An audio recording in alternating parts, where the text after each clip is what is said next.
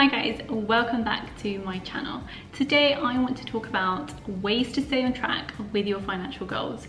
There are so many temptations all the time to spend money on products, on holidays, on the next cool thing, and even going to a supermarket, you are constantly tempted to spend money you really shouldn't be spending. I used to find it really hard to stay on track with my goals and not spend that money and put it towards debt, put it towards investing and things like that. So I'm just going to take you through the top ways that I found that have helped me to stay on track with my financial goals.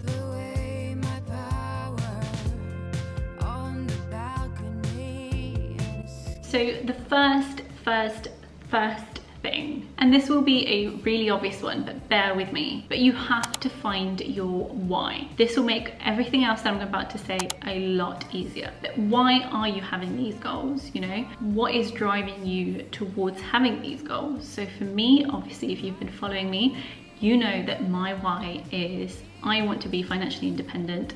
I have this whole plan to build my house in Poland and all that kind of stuff. So that for me is my why. So once you've done that, let's get into the more practical aspects of ways to stay on track with your financial goals. The thing that has worked for me the most, and it might seem really silly, but it's actually been one of the most helpful ways for me to keep consistent and not make silly decisions, is to set my phone and desktop backgrounds on my laptop to something that is related to my why. So as an example, I'm going to show you my phone.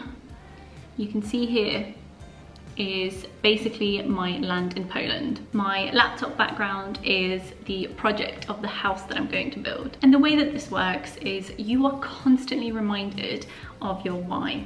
And it sounds cheesy and corny, but honestly it works. I'll be out shopping and I will look at my phone and instantly be reminded, here's my land that I want to build on, and it makes that decision process a lot easier. This could also work with things like vision boards. I'm in the process of creating one. I'm really excited. I've wanted one for ages, but I've had no way of printing things because I don't have a printer at home. But now I have a way of printing and I'm really excited to do a vision board because I do think it will help me as well. But those are like a good hack of if you don't have a vision board or anything like that. The next thing is to budget at least 12 months in advance. Now, this may sound like a lot of work, but honestly it's not. It might take a little bit of work up front, but I have my budget template, which I use to budget 3 years ahead. I'm not even kidding.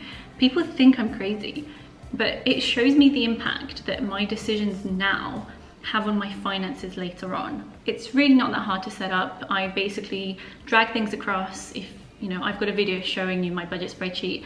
I've also got a link down below in the description if you just want to buy it. But obviously if you're a wizard Excel, feel free to set up your own. Bear with me 2 seconds.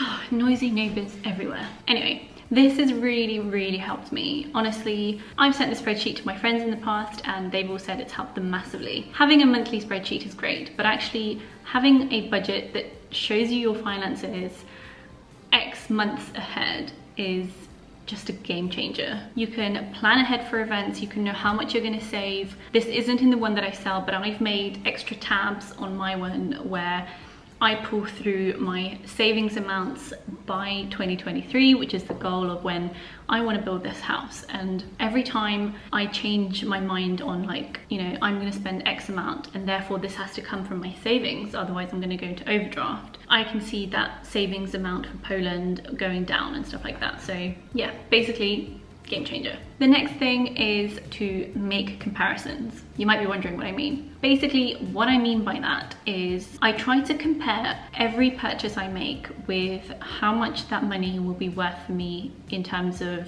my why.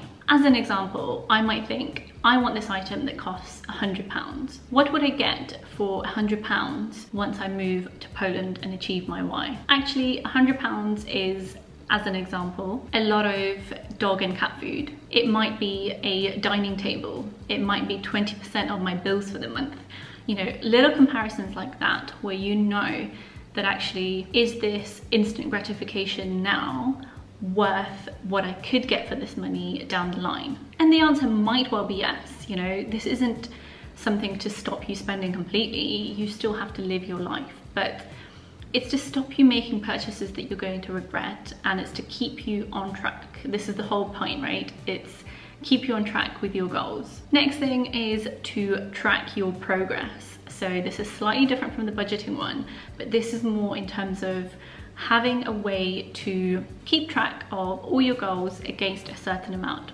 So a good example of this would be the video I made about setting up an emergency budget. I've set up a calculation that tells me the percentage that I've achieved of the emergency budget, and that just, it makes things more real. Your savings then aren't sort of just something you're not thinking about, or your debt. You know, if you're paying off debt, have a spreadsheet where you calculate how much you've paid off already. This is something that I had when I had my debt as well. I literally had a list of every single debt I owed, the starting amount, the amount I've already paid off, and the amount left. And then underneath I had a calculation that said this is the percentage of debt you've already paid off, and therefore this is how much you have left. And this was really motivating, especially as I got past the 50% mark. It started becoming more and more motivating. The next and final tip I have for you is to consume helpful and inspiring content. Now, what I mean by that is, rather than watching Netflix, watch things like YouTube videos of people who are on the same goals as you. Read books, listen to podcasts, you know, surround yourself by inspiring people and be constantly reminded of the things that you can have. With this one, it's really important to be careful, because you don't want to get into this negative cycle of what often happens with social media. For example, you know, with things like looking at people's Instagrams when it comes to fitness, quite often it might come as like a negative thing where you start feeling bad about yourself. Make sure you don't fall into that trap. I've not found this to be as much of an issue in the money community, but just be wary. Make sure that everything you're consuming is motivating you to keep on track. You know, follow other people's journeys where they post about, you know, I made this decision, I've paid off this debt, this is what I've achieved by saving this money. It will stop you from forgetting why you're doing this. So those are basically my main ways that I stay on track with my goals. And since I've implemented all of these, honestly, my life has completely changed. Everything is just so different now, and I hope that at least one of these will inspire you to make sure that you stay consistent with your goals. I hope this video helps you, and if you enjoyed it, give it a thumbs up, and I will see you in the next video. Bye.